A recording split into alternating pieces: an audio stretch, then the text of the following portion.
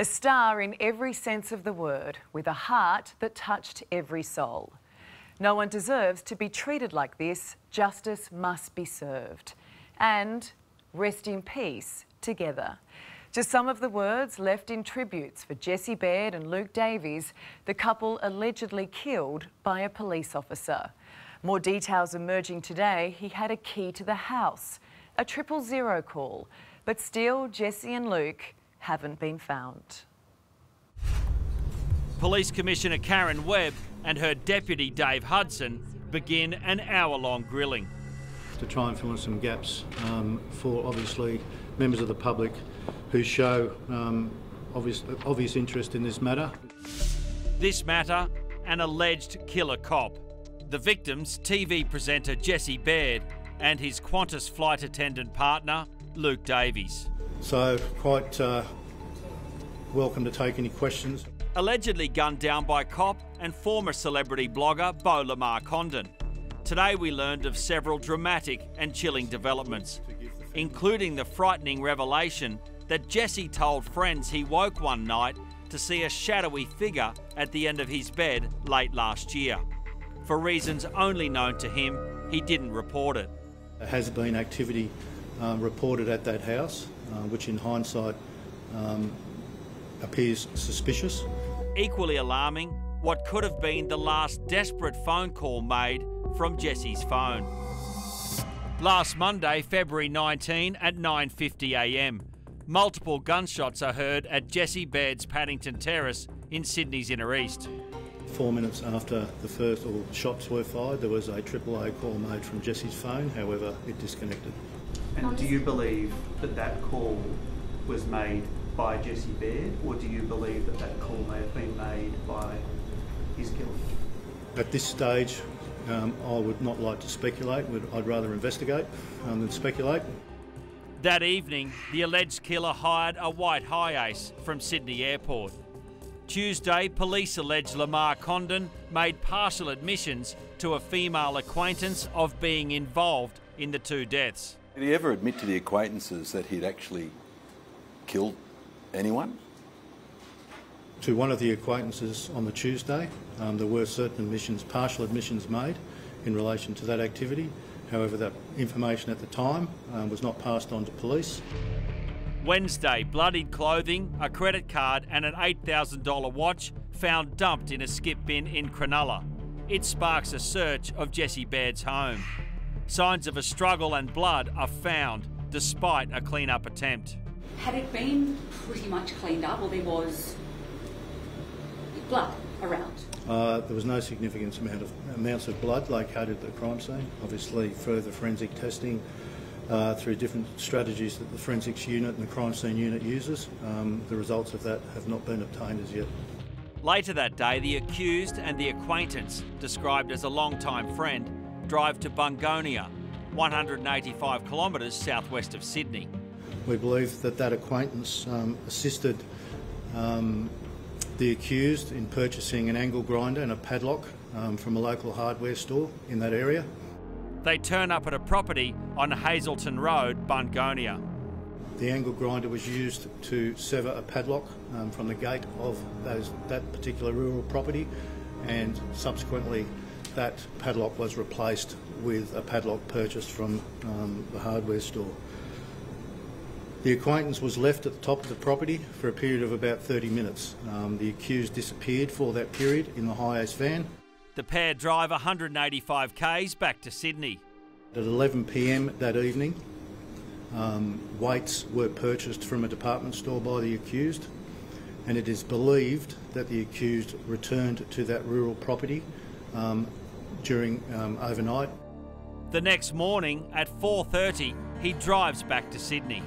It would appear that the accused has remained in the city area, still in control of the white Hi-Ace van, before attending a further acquaintance premises at Newcastle, in the Newcastle area, and without fully disclosing any criminality, asked access to hose to clean that van. Friday, the accused leaves Newcastle about 5 a.m. and drives 170 kilometres to Sydney. At 10:30 a.m, he surrenders to police at Bondi Station. While there's optimism they are closing in, there's one gap in the timeline that worries Deputy Commissioner Hudson.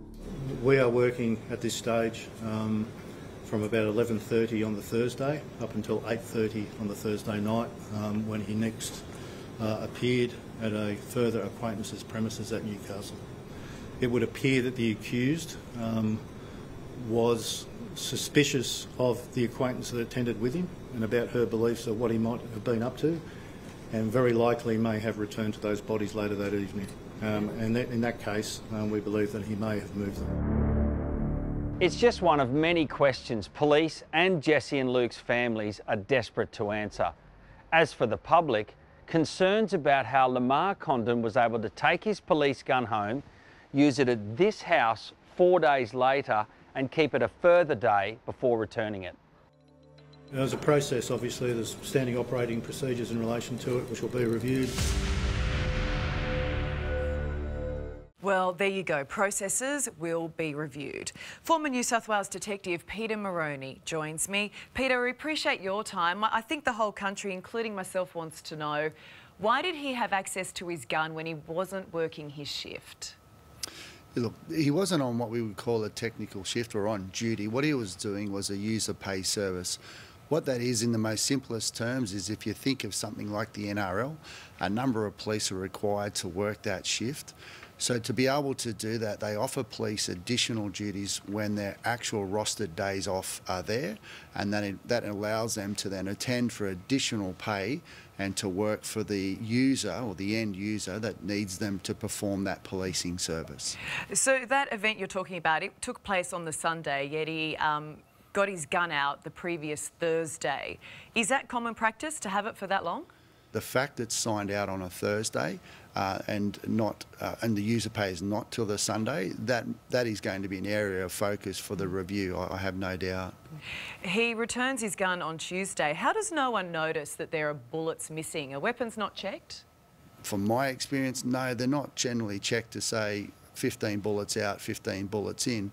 Magazines are the responsibility of the individual officer.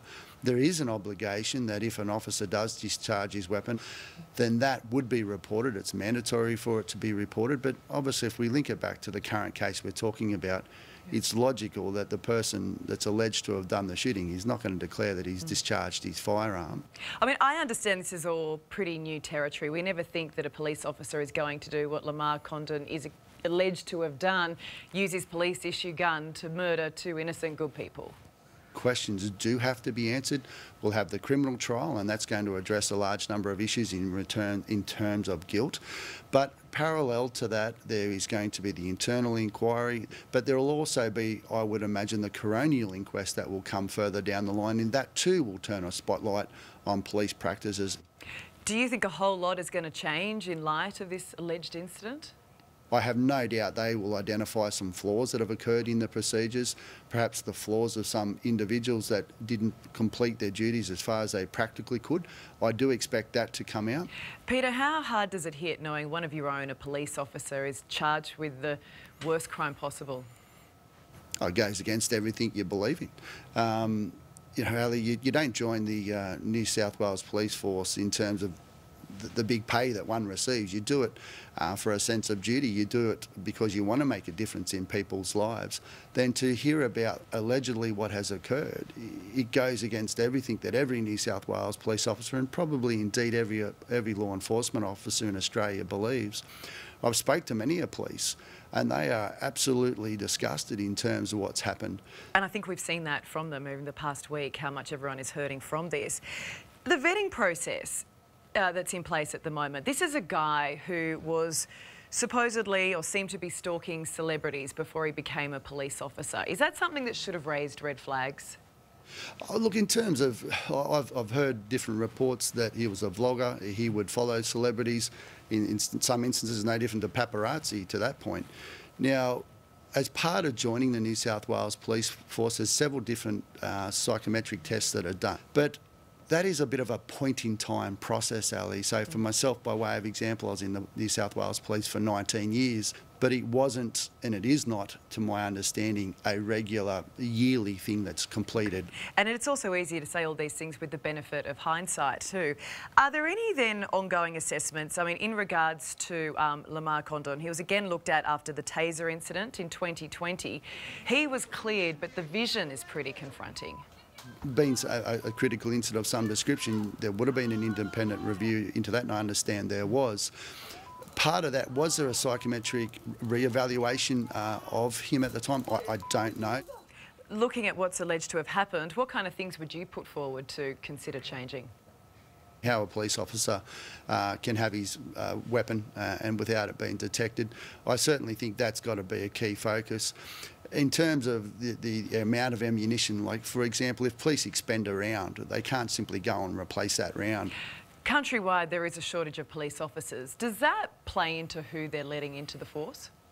It shouldn't, and if it does, then that's got to beg the question, because if you lower the bar against your current standards, that's when potential issues will rise. Well, Peter, I know every police officer feels it, and for the families of Jesse and Luke, as we all do, really appreciate your time. Thank you.